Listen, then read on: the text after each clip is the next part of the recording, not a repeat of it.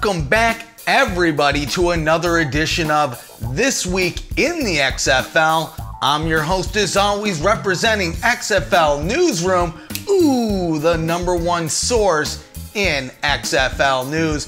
And quite honestly, it's been a slow news week, but we do have a little bit of news to talk about. It makes sense, the holidays were here, and we hope everybody had a very Merry Christmas or any other holidays that you celebrate. We also hope you got some sweet XFL swag under that Christmas tree, or maybe even some season tickets. We saw a few people posting on Twitter that they got some XFL gifts, and overall it was exciting.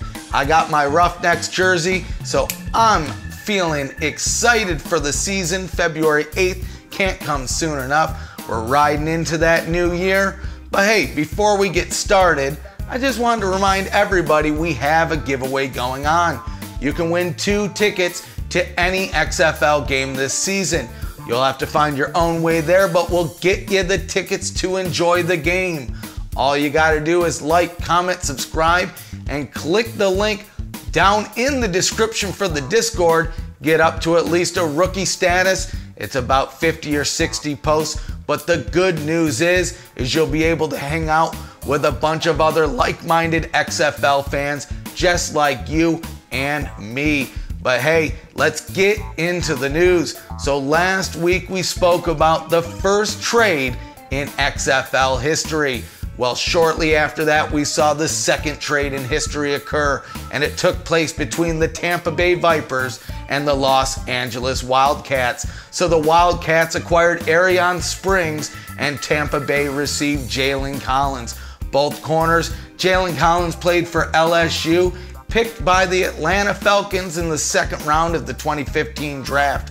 Collins, he was a 3-year starter for the Oregon Ducks. In their secondary, tallying about 44 pass breakups, got a few interceptions. Overall, I think this is a pretty even trade. You know, some people feel a little bit differently depending on what side you're on. But these are the things that we're seeing now that the mini camps are over, is looking at your teams and assessing what are the missing pieces. So it's not necessarily that either of these players didn't play up to snuff, but maybe needed something different, at least for the style of play that they're looking for. Overall, it's really exciting to see trades happening already. We spoke about this last week, but you know, overall, we weren't even sure if we were going to get trades or how that was going to occur, but we're seeing them already, and that's exciting.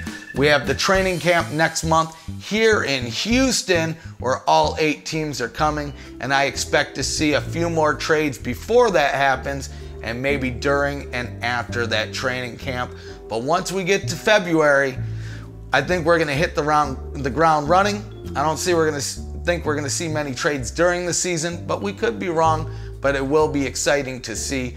Like I've said in the past, this is the most exciting time to be an XFL fan because we really don't know what's going to happen. The only thing that we know for sure is that this time around, the XFL is much more professional. They're doing things right. They're putting the right people in the right places to make the right decisions. So this is just the first year, but I'm excited to talk about season 2, 3, and beyond. But we're not even to that first game.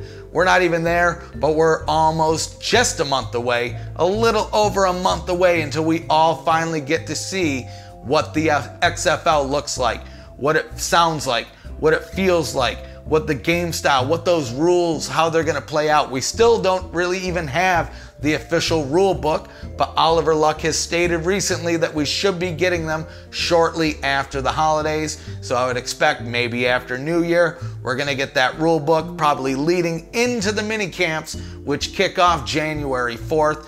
I know I'm gonna try to attend at least one of each team's training camp out here in Houston. Don't hold me to it, but I'm gonna do my best. But that was just the second trade. We also had the Vipers making a few transactions as well. So they picked up Dante Adai, KJ May, Tavarius McFadden, Pharaoh McKeever, Jacob Pugh, Rodney Randall, right? So they're building up their crew, right? They're kind of getting these guys in place. I know Well, if we listen to This is the XFL podcast, his most recent episode, he talked about the Wildcats and the Vipers. And at least in his opinion, the Vipers are probably the lowest on the list. And I don't know if I agree with that 100%. Again, we'll have to see. Mark Trestman has kind of a different style of gameplay.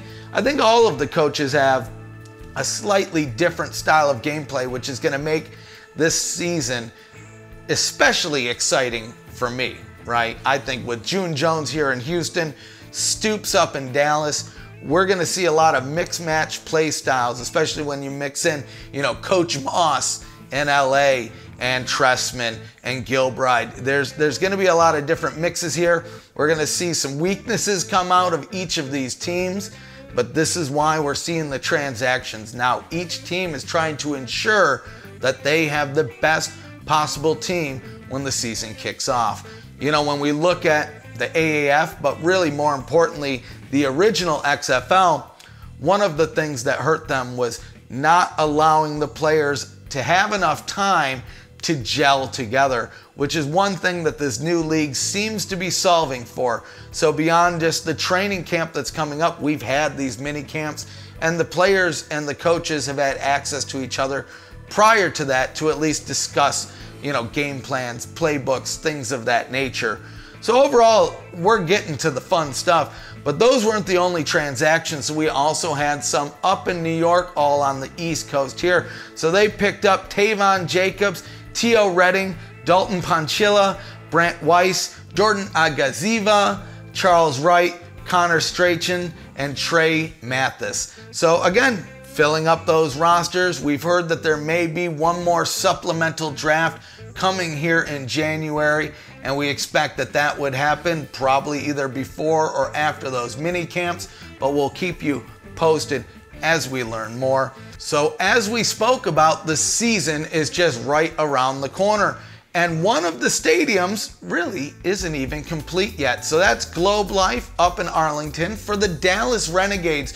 Well, they opened up the stadium this past weekend to fans to kind of get a sneak peek at what the construction is looking like, what the progress is at, and really just to scout out the seats for the upcoming season.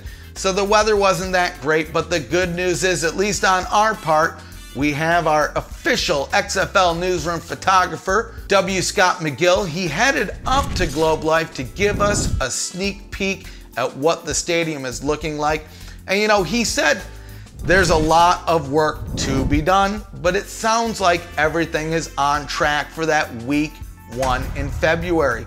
So we spoke about this maybe a month or two ago. It sounded like that the stadium wasn't going to be ready for, February 9th in this instance, that opening Renegades game. But the good news for all Renegades fans, it is going to be open. And again, going to this event, you can see from the images, and we'll have a link down in the description to the article, there is a lot of work to be done, but it is on track. It is going to get done, and the Renegades looks like they're going to be playing at home week 1.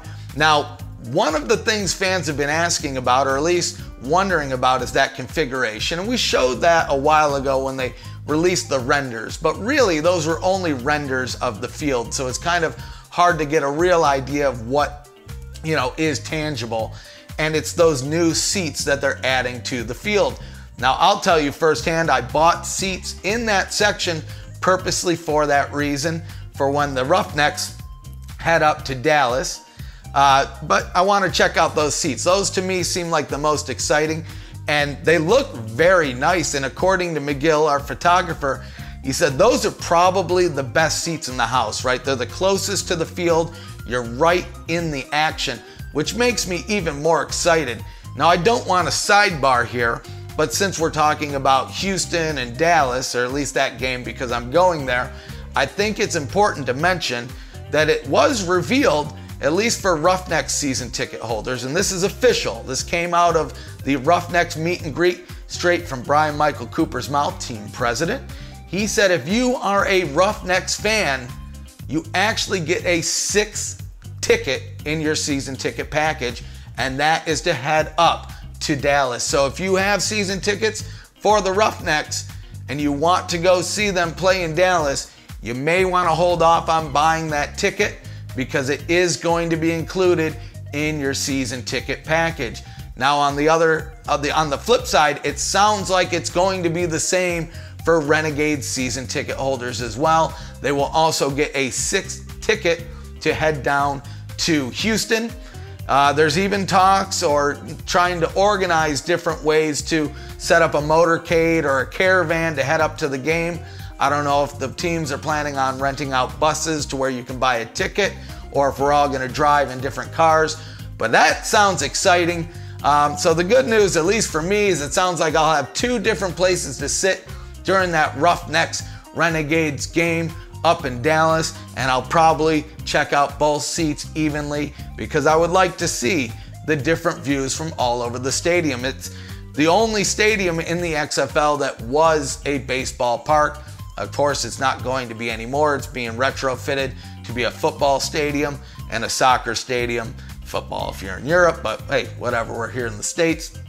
So overall, like I said, it doesn't look like much in the images, but it's close. And even according to the sales guys, like we mentioned, the weather wasn't great, but there was still a good amount of traffic of people coming to check out the stadium. There was a lot of interest, and seats and suites are both selling well up in Dallas. So if you are looking for those season tickets, or maybe Santa didn't leave them under the tree for you this year, you might want to get on that. I'm not going to say that they're going to sell out because I believe they can release more seats. But if you want some good seats, it might be getting to that point where you might want to start picking them up. But that's up to you. I'm not going to tell you what to do here. So we have another transaction here, and this one's over on the West Coast, the Northwest Coast, if you will. The Seattle Dragons have picked up and signed a new player.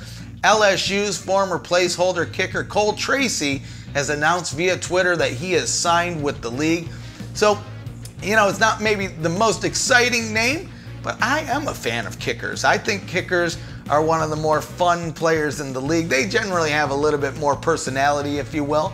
But he did pretty well for himself. This is another graduate of LSU. So Tracy set 5 school records in the 1 year that he spent at LSU. And he also had some meetings and tryouts with the New Orleans Saints, the Green Bay Packers in the spring. But then, as the summer showcase came around, he attended over in Tampa Bay, and he did some tryouts there. And it seems like now he's signed with the league. I don't believe he was in the draft, but again, these are the things that make it exciting for me. And this is just me personally. It doesn't need to be a big name. It just needs to be something. Any XFL news is good news in my book. We're right. I can only say, again, I am a broken record. We're right around the corner from the season. It's so fun to watch these teams build themselves because next year, sure, there's going to be some churn. We're probably going to lose a few guys. Some may go to the NFL, maybe the CFL. Some might just leave altogether. But we're not going to be starting from scratch. We are going to have folks that are returning. We're going to have standout stars that a lot of people probably haven't heard of yet. Similar like we did with the AAF. And that is super cool to me. So I know these aren't the most exciting things that we're talking about now, but just give it one more month and we're going to be making picks. We're going to be talking about the games, recaps, power rankings, all sorts of cool stuff. But I'm going to save a lot of that for the end of this video where I'm going to be doing a channel update. But actually, you know what? I think we are at the end of this video. So it's the end of the year. This is the last episode of this year in the XFL for 2019. The last episode of the decade, even though we've been doing it for about a year, at least the YouTube stuff. We started on YouTube doing the XFL newsroom. Well, at the time it was XFL 2K, around November, December of 2018. And it's so awesome to me is we're about a year in. We are the most subscribed, most viewed, most listened to website, YouTube channel, and social platform for XFL news. And that is the best present that I could receive this year, right? We're over 1,400 subscribers here on YouTube. We're about 5,600, almost maybe 5,700 on Twitter. about the same on Facebook. And thank you so much. You don't know how much that means to me. I know it means a lot to the other folks that have joined the team as well. I don't want to speak for Tron Hawkins, J-Dash, XFL Plus, all of the awesome people we've met throughout the year, all the people that have joined our Discord and kind of stuck through it all, right? There hasn't been a lot of news in some of the parts of the years, but we've built a community. You know, even the folks that I've met at the Houston Roughnecks meet and greets, everybody from the fans to the people that work for the franchise are awesome. I have a good group of friends that I've met at these events that now I know who I'm going to be tailgating with this February. But you know, kind of looking at the future of the channel, where are we going? What are the plans? Things are, you know, clearly going to be a little bit different going into 2020 because we're going to have the season, so there's going to be different things to talk about, at least during the season. So, you know, we're definitely trying to do a few upgrades to the channel, so you're probably going to see a few changes within the next few weeks, definitely by the time that kickoff occurs. But we're getting a green screen, so we're going to have some fancy backgrounds here. No more just plain wall with, you know, my media passes and things like that. We're upgrading. We're going to get some better lighting. I don't know if I'm going to change the mic, but we're going to try to work on getting some better audio. We're going to be adding a lot more content to this channel. So beyond, you know, This Week in the XFL, that is going to stay the same. Every Friday at 11 Eastern, 8 Pacific, you're going to get This Week in the XFL. That's not going to change. But we may also start doing some more live streams. More importantly, different types of panel shows, similar to what we're doing here this Sunday on the 29th. So this is really kind of our first test on the 29th of, can we make the panel show happen without any major screw-ups? And I'll tell you this, there is going to be a screw-up, but we have different tools in place now. We've added some things to the XFL Newsroom HQ that I think are going to make things run a little bit more smoothly. All of the things like different microphones for some of the other podcasts. We have some tools here to help switch up the scenes. We're going to be bringing in that green screen. Like I said, different types of shows, more podcasts, more content, more hosts. So I don't want to talk about it yet because it hasn't been produced yet, but look forward to some new personalities here on the XFL Newsroom website and YouTube channel. But we'll keep you posted as those kind of come to fruition and get built out. Another thing that we're probably trying to do this year is Tron Hawkins from This Is the XFL podcast may come out here to Houston. Right now at the time, we're thinking about that Seattle Dragons game. So if he's here, we'll probably do a few live streams, maybe a live This Is the XFL podcast. Maybe we'll do some other recordings. Definitely going to do a tailgate. So, you know, look forward to that. You know, different types of web content, right? So clearly we're looking for folks in all of the different regions, especially if you can attend the games. I would love to have at least a few writers or contributors in each of the areas where the teams are at, just to write pick sheets, predictions, matchup reports, help with the power rankings, things of that nature. So if you're interested in that, you know, I'll have a link in the description, or you can head over to xflnewsroom.com, click the Join Us button up at the top, fill out the form, and I'll get back with you. But so far, we brought on, I want to say, maybe 5 or 6 different writers. So they're in the process of cranking out some new content. I mentioned power rankings. We're going to be releasing at least our official XFL Newsroom power rankings every week, probably Mondays or Tuesdays, but hopefully Mondays after the games, just to give a quick overview of how each team is doing. Probably going to build out a few different sections on the website. So right now we have a team section, so each team has their own page. Currently it has the schedule, the rosters, the coaching staffs, the latest news for each of those teams.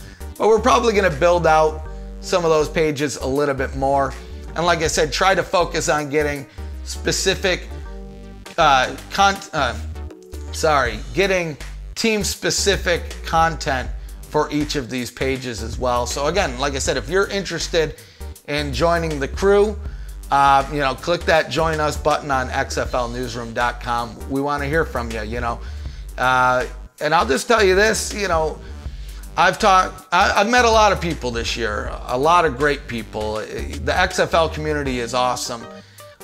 We're living in a special time because we're learning and growing just as the league is. And, we've all had our issues. And I'll be completely honest and transparent with you. I don't try to hide these things. We've had a few screw ups this year, but I would say the good outweighs the bad. I could be wrong. You can let me know your opinion down in the comments. If you agree or disagree, that's fine. But I'll tell you this, we're always trying to give the fans just the latest news, right? Keep everybody in the loop, kind of talking about everything that is out there in regards to the XFL. Clearly, things are going to change as the season comes, right? Because like we mentioned, there's games and there's different things to talk about that are tangible. But leading up to this, there's not always a lot to talk about. So even if it's speculation, and I think we do a pretty good job of saying this is speculation in certain instances, and again, I'm not going to deny we've screwed up on a couple things this year, but we always come out and admit it. The good news is for the most part, people seem to be accepting of that. And, we're going to look forward to keep bringing you the latest news going in the future. We always learn from our mistakes. The games are coming closer, and we're always looking for comments or opinions. So if there's something you would like to see added to the site, maybe change something different, let us know in the comments. You can shoot me an email. There's a contact link over at XFL Newsroom. We like that feedback, right? Moving over to the Discord. So, I know I showed the Discord a lot during these videos, but to me, it's a great community there. There's a whole separate group of people that are just fun people to hang out with, right? So people that go way back, from when the league was barely, announced, when the team names came out, things like that. So again, thank you guys for joining. You really should join that Discord. It's always just a good opportunity to, talk shop with some other XFL fans or even meet some folks in your area. I know we have a lot of Battlehawks fans from St. Louis over in our Discord. So if you're from St. Louis, you'll love it. If you're not, please help us fight them. We're getting taken over by Battlehawks fans. Please help us. I can't take it anymore. But I don't want to joke anymore. I love the Battlehawks. I'm just kidding.